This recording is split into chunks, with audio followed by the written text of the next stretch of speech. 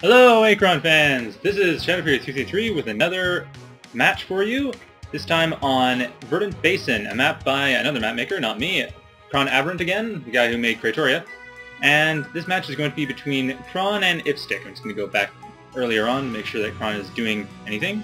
Okay, so Kron is going for CISO, opening up, and IphStich is also going for CISO, so it's a CISO mirror at this point, unless people change races later on, which they are prone to do. So, at this point, going for CISO mirror, it looks like they're setting up their main bases, and I'm just going to go over the map a bit. This is a rather different map to the ones that I've shown so far. Instead of being a bunch of line expansions reminiscent of StarCraft, instead this is very decentralized, more like Total Annihilation or Supreme Commander. And it's rather interesting that way. So, if you'll see it later on throughout the game, IphStich and Kron will both be sending out their resource processors just around the map entirely. It looks like IphStich is quite keen on going out and expanding. Kron is also expanding, but she's expanding a bit further back into her base. Rather, IphStich is expanding out and over to the left side in this mountain here.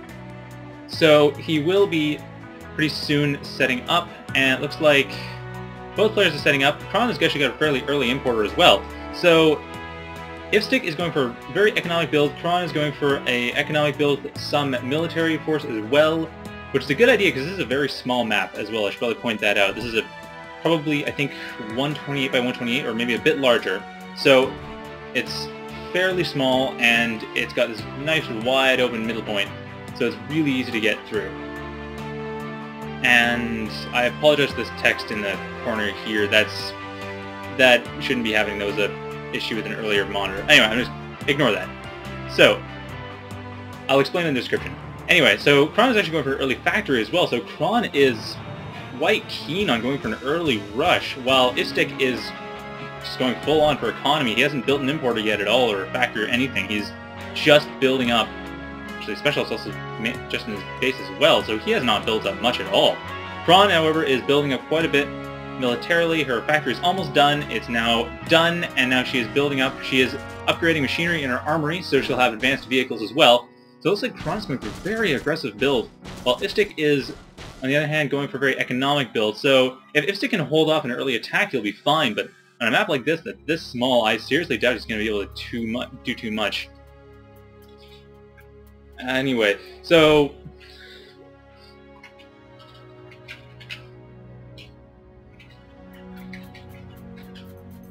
as I was saying, Kron is setting up a military attack. I'm just going to go back. She seems to be doing something further in the past. I'm just going to go back to follow her. So go back about 10 seconds or so. So now we're on with Kron entirely. Kron hasn't actually changed her strategy much at all. She's simply building up her military. She's gotten machinery almost done researched, and now it's done research. So she should probably be building tornadoes and tanks, since she researched machinery, and that's what you get for researching machinery out of factories. But I guess it's going to be so annoying for the next 5 minutes. Anyway, yeah, anyway, so, as it happens, looks like IphStich is also going for an economic, or going away from his economic build. He's going for a more military build, so his military will be coming up, and Kron, as I said before, actually Kron hasn't really made use of her military expansion early on. She might be doing something earlier a minute ago, so I'm going to go back to a minute in the past, see if she's actually doing anything, and it looks like she isn't doing anything there much either. I'm not sure what... Oh, no, never mind. She is building a mech. I'm not sure what she's going to do with that. She's going to build a macro fab with that mech, or she's going to be building something else. It doesn't look like she has any more research coming out of her armory. So at this point, what she could do is build a macro fab and build a bunch of buildings off of that. But I'm not sure exactly what she is planning on doing. And we see IphStich back before. This is, like I said, a minute in the past. Actually, back to when IphStich... Actually, no, IphStich's coming back, so I'm not going to go with it further in the future. So we're just going to be at a minute in the past, watching Kron not really take advantage of what she has. I'm rather confused at this point why she's not actually doing anything. And it looks like IphStich is building a forward factory as well, while Kron's attacking with the Special Ops, but the Special Op... Oh no, Kron's Special Op is actually alive, so Kron's going to be able to do a fair amount of damage, unless this Marine comes and stops her, which she probably will, yeah. Because the Marine's going to come and stop her. Kron isn't going to do anything. And I'm surprised, I wonder what Kron is trying to do. She's built another importer, so she has 2 importers in the factory, but she hasn't actually taken advantage of either of those. I mean, IphStich also has 2 importers in the factory, so they're fairly even at this point. In fact, IphStich's getting an ATHC, and he has a second factory, so he's going to be able to attack with cloaked units. Just going to double check in the past that Kron isn't doing anything tricky, following Kron again. So now we're a little bit before a minute in the past. And it looks like Kron is now finally building... She's building Lancers. This is a early CISO air raiding unit. It's going to be probably using it to go around and knock out these resource processors. Once you hit a resource processor, it closes up and stops harvesting resources at all. So it's a really good way of getting around your opponent's economy. But at the same time, I'm not sure if she's doing it a bit too late. She's going to not have a lot of chrono energy for doing an attack, though knowing Kron, she's not a particularly micromanagement heavy player, so it shouldn't be a problem. However, she does have this mech here that's really bothering me, because I'm not sure what she's trying to do with that. Is she going to build a defense turret, or is she going to build a macro fab, or what? But at this point, she hasn't done anything with it. Well, as it stands, IphStich is getting 2 mechs and a Lancer. He's queuing quite a bit, actually, oddly enough. And it looks like, at this point, okay, Kron has 2 Lancers up. She's probably going to start attacking further. She has no other units queued at this point, though she went back further in the past again. I'm not sure exactly why she's doing that. It seems like she's not paying as much attention as she should be. I'm not sure exactly why. She keeps going back further into the past, so she's trying to redo or start a little bit, which is a common tactic, but at the same time, it seems like she's doing it quite a bit in this case, and it's being a bit confusing, since I don't know why she wasn't just building the forces she had to be able to build in the first place.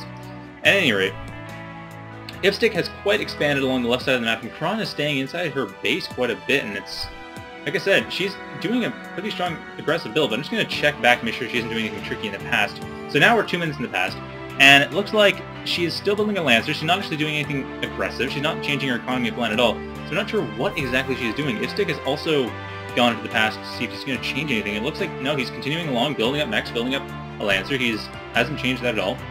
And he's just continuing to expand out. He's got his HHC going. It looks like that's going to start attacking fairly soon. Or not. It's actually staying here. He's cloaked inside his base. I'm surprised the players are not attacking each other very much. They're being very shy, very gun-shy, and it's rather annoying because I'm trying to commentate an exciting game here, and they're just being gun-shy. So, I'm really annoyed. I'm just going to fast forward this because I'm sure it's about as boring for you as for me. So it looks like at this point, Kron is actually going in for an attack. She's finally... Okay, so someone's finally attacking. Kron is going for an attack. She's going through the center with her Lancers and her mech. And she's going to be doing... Okay, so now she's attacking. I'm going to play this again. And it looks like the Lancers have stopped in the middle of the map. Well, IphStich has gone for an attack. IphStich has gone in. He's attacking this Marine here. Marine is trying to build another factory. It has the factory down, but the Marine should be dead in a couple shots. It looks like Kron is continuing to just hold out the middle of the base. I mean, the middle of the map. Okay, now Kron's going for an attack. So Kron's attacking with her Lancers, her mechs, her... Actually, she's going pretty all in. Honestly, I don't think she has any units in her base. Yeah, the Marine is dead. So yeah, Kron is going for a fairly all-in attack at this point. But I'm not sure how... It's not going to be very successful because the thing is, she doesn't have as much of an economy. She doesn't have as much military production. She has a tank up, which would be helpful. But even that one tank, looks like she has... Does she have any other tanks coming up? No, a factory is being constructed. Another tank is coming up, going along the right side of the map. But at the same time, her main force in the center was completely destroyed. And IphStich is coming back for a revenge attack. And Kron is a minute in the past, quite a bit in the future, actually. She's not responding, so I'm going to check. Maybe she's getting a chronoport attack. Just let me check this. So, a minute in the past, and it's about 7 minutes total in the game, she is building up a... Yeah, she's building up tornadoes, she's building up tanks, but she's not actually attacking in the past, and IphStich was doing a fair amount of damage, and it looks like one of her attacks with the tanks did actually do something, but it did something in a timeline that IphStich didn't manipulate. So, at this point, both players are not really doing much anyway, but Kron, at least a minute in the past, so about as you can see, 8 minutes into the game, Kron is dealing some damage, but a minute and a half prior to this, we see that IphStich has actually come out on top, so I'm not sure exactly what Kron did in order to dominate in that particular time, but as it stands, I'm just going to fast forward a bit because nothing much is happening. As it stands, we have a once again, not very eventful game going on here, so it's going to be rather... Oh, wait, never mind. Now we're getting an attack going, and we're going to be... And it looks like... Oh my, it looks like those tanks actually did make quite sure working last. I'm just going to go back a couple seconds to replay this. Looks like... Yeah, it looks like the tanks just came in and took care of those Lancers, no problem. So, IphStich is not going to have a very easy time with these Lancers, and... Yeah, it looks like... Oh my, it looks like these Lancers, yeah, they were completely decimated. So yeah, at this point, IphStich is being dominant. So yeah, it looks like, I guess that's how it worked out. So back, just gonna once again fast forward through this. I don't want to skip too much in the future, otherwise it gets confusing, I've heard. So, and I understand it definitely would be confusing. So it looks like IphStich is coming back with his ATHC. He's trying to attack this tank, but he's not actually doing anything to it. And the tank's going to just run in here, start dealing some damage. IphStich has got a chronoporter. Holy cow, I didn't see that coming up. So yeah, IphStich's got a chronoporter up, and once again, this factory is still producing units. He's got another factory as well, so he's got 2 factories building up. He's got his tanks, 2 tanks against 1, and like I said, better economy as well. So now these Tornads are coming up with another tank, but the 3 tanks should dominate these, because the thing is, Tornads are, while they are strong against ground, tanks are really strong against air. So at this point, yeah, the tank is Tornads, so it looks like IphStich's forces are probably going to win it out, but it's hard to tell, because I mean, 2 Tornads against 1 tank is still a fair bit of an advantage. So it looks like, yeah, the tank is dead, the Tornad is attacking, and IphStich is attacking with his Tornad, so IphStich probably will, yeah, IphStich will come out on top. He has 2 Tornads to 1, and Tornads aren't very good against air anyway. So IphStich is going to come out on top in this engagement, but it looks like Kron actually has decided to be aggressive though, which is nice. So Kron, once again, still in 2 factories, both players on 2 factories, and it looks like IphStich actually hasn't been producing much out of his factories. I'm not sure if he's focusing on saving up for Chronoporter, but he should really be sending more back. Actually, because it's Chronoporter, I'm just going to jump forward a bit. So IphStich actually going to fast forward a bit, easier that way. So fast forwarding through, IphStich is just going to be staying in the center while Kron continues to build up. And Kron, as you see, has the left side as well. No one's taking the right side, oddly enough, even though you have more resources in safer position for Kron. And IphStich is going for an attack. IphStich's attack is coming in. It's not going to last very long. This Tornado is completely destroyed. And Kron is she's not going to counterattack. She's posturing to counterattack, but she didn't actually go through with it. So at this point, IphStich has a teleporter set up, so he's getting quite deep into gate tech. Jerry has another teleporter as well. He's very deep into gate tech, so he's going to be able to really protect his units across the map. And it looks like, I'm just going to go back a bit, I'm not sure, he might have chronoported stuff back as it is. It looks like he didn't chronoport anything yet. So he's still not chronoporting anything. He's not using his chronoporter, which is interesting. I would have expected. I'm just going to look maybe in a minute in the past he has something. And he gets frigates later on in the future. And near the present he also has quite a few frigates. So he hasn't used the chronoporter yet. He hasn't gone and manipulated it. So back to 2 minutes in the past. So this is about a little 14 minutes in the past, 10 minutes into the game. And IphStich has... Let's back around where we were. So the teleporter is just about complete, and IphStich is just holding the center. So IphStich has the center, has an economic advantage. Kron is not taking the right side of the map right here, which is rather odd, even though she could easily take it and hold it, or at least more easily than the left side of the map. She does not have as many resource crates. She'd have to fight her way through the left side of the map through IphStich's crates, although admittedly they aren't very well defended either. So at this point, both players are just holding up in the center and trying to make the best what they have, but looks like they're just posturing, and they might have done something further in the past. I'm just they're fast forwarding up to me. If anything looks weird when they catch up, I'm gonna go check it out, but at this point it probably is just gonna be more posturing and not much going on. And it looks like, okay, Kron is attacking back, or she's posturing to attack. Nope, she is going for an attack. It's not just posturing. So she goes for an attack, and IphStich actually has frigates as well. Frigates are air units that are great against other air units, and so they're going to be making short work of these Tornads. As soon as the tank is destroyed, yeah, so the tank is destroyed, so the frigates are going to be able to tear apart these Tornads, and even 5 against 2 with tank support, yeah, these Tornads are going down pretty fast. Or at least they would be if more of the fact that IphStich was actually focusing, doesn't seem to be focusing as well as he should be on these control of these units. And it doesn't look like anything actually did change going into the past. And IphStich also, once again, is not using his chronoporter as he should be. And the Tornads have actually won! How about that? So, better micromanagement on Kron's part made the Tornads win quite well, quite decidedly. So, at this point, Kron's going to have a fairly easy time going into the base unless IphStich actually takes advantage of his chronoporter, sends units back from the future, and redoes his attack. And I don't know if he's doing that right now. I'm just going to go back to make sure. See, he was right here, so it's about 2 minutes, so 10 seconds ago, he didn't really do anything. He hasn't changed anything here. 3 minutes ago as well, he is going to be changing not much. He's not micromanaging this much either. He is using one of his frigates to attack a Tornado nearer to the one that was more damaged, but it looks like, regardless, nothing is going to change in this attack. So, at this point, IphStich hasn't really done anything different, and this attack is going to still be successful. So Kron is going to be able to attack. She has now 6 Tornads coming in, and these 6 Tornads are going to be able to make short work of IphStich's base unless he goes into the future before one of the time waves catches up with this defeat and sends those units back in time to help support themselves. But at this point, it looks like Kron is going to be able to just completely get away with this. Going to take out this teleporter, this front teleporter. I'm not sure why he built, because the thing is, this is a rather small map. This back teleporter right here should be able to project units pretty much across the entire map, and Kron actually has 3 factories now. So Kron has even better production. So at this point, Kron has quite the advantage. Oddly enough, IphStich had a really massive economic advantage early on in the game, but he has not been able to translate that into a proper tactical advantage, proper military advantage. He does have a macro pad though, and Kron doesn't have any of those. but still, one cruiser and frigate are not going to be able to do as much as they should. I mean, these tornadoes, yeah, sure, they're not great against air, but 6 tornadoes and now 2 tanks against... I mean, unless that cruiser has a nuke, he doesn't have much of a chance to be able to get out of this. And it looks like it doesn't, so as it stands, there is not much that IphStich can do unless he goes in the future, sends something back, and attacks, because he does not have the resources apparently, or at least he hasn't been making use of them, to just capitalize on the situation, because at this point, he is... Yeah, he's fallen back. This cruiser, like I said, did not last long at all. So we're seeing a total steamroll from Kron here, unless IphStich can do something in the future. Since I'm just, like I said, I'm really surprised. He's had this chronoporter almost the entire game. He has not used it yet. He did change this out of the heavy cruiser. The heavy cruiser was not killed yet, but he's just building another heavy cruiser, and he's going to try to go with 2 cruisers, but really, he should be going for frigates, he should be going for Mar-tanks. That combined would be much better. Actually, he does have a frigate, my mistake. But that combined would be much better option, because the thing is, cruisers are powerful, but the best he could do right now is drop a nuke on these guys, and even then, it's not going to help. And now that chronoporter has been destroyed, so now the only way he can get around and actually chronoport back is by causing ontological grandfather paradox, and that would not be a good idea at all. So Kron's actually gone quite into the future, and I'm just going to fast forward through this because apparently IphStich isn't going to be able to do much about it.